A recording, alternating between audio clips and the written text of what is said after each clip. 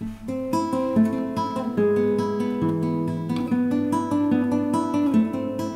made our first vintage in 1990, second one in 1991, little bit in 92, and then the great vintage was 93.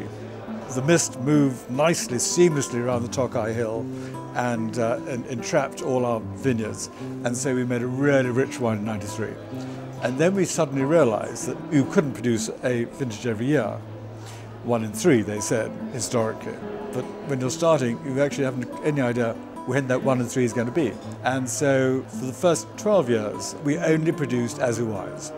We wanted to be known, to make our name, to get the perception that we were producing uniquely aszú wines, not in every year. Last 5 or 6 years, we've realized that as we cannot produce an aszú wine in every year, we need to produce wines we can produce in every year. And that's very much where the Mád Cuvée, the late harvest, comes in, and the dry Furmint. So there is continuity now. Every year there will be wines of Royal Tokaji.